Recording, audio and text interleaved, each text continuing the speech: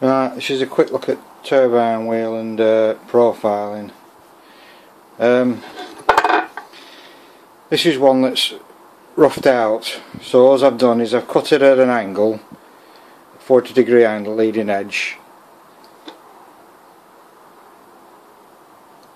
and then I've ground it with one of these wheels like that. Keep moving it up and down so you get a bit of more of a radius at the root, and you get a little bit of a curve. So at the moment I've still got that triangular shape because there's a 40-degree cut, and then the trail edge is quite thick yet.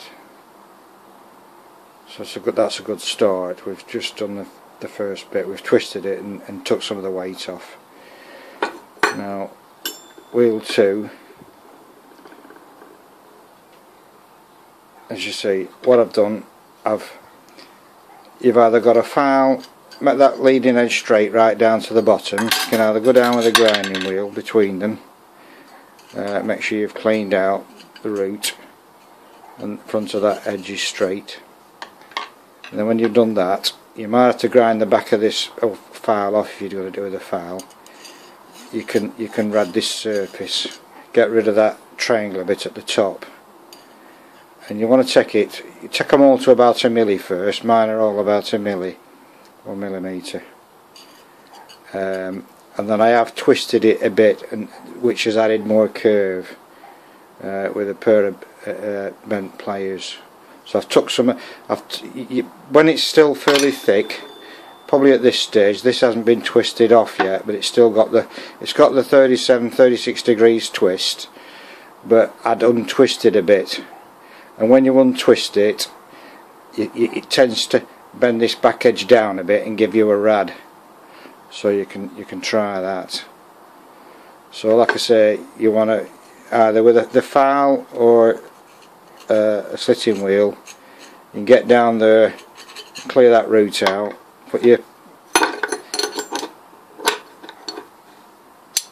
block on, then you know you've got same depth.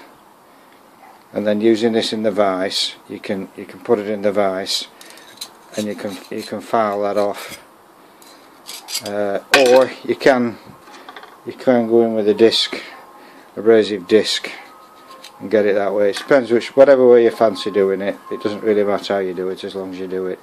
But they've got to be less than a milli at the widest point, and the tips want to be about 0.3. So that's my shapes. It's more like I've put a bit more of a radius. We're pulling that angle back, and it looks more like a blade profile now. You don't want that. You want to get rid of that sharp top to it, because the airflow won't travel smoothly over the top.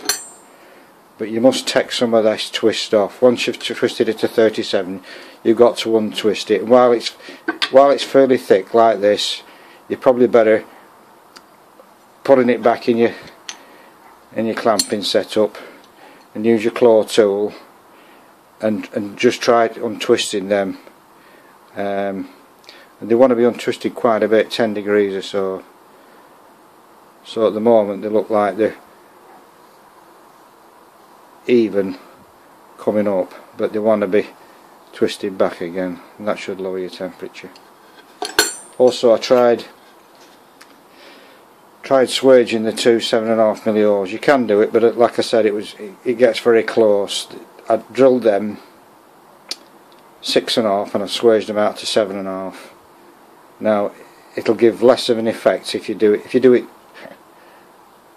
7 and then swage it out to 7.5. That might be better, but again, that'll only work if you've already done it. But you've got to be quite accurate with your holes, because everything's that close on it's perforated wheels. It's nearly going to cut through. Okay.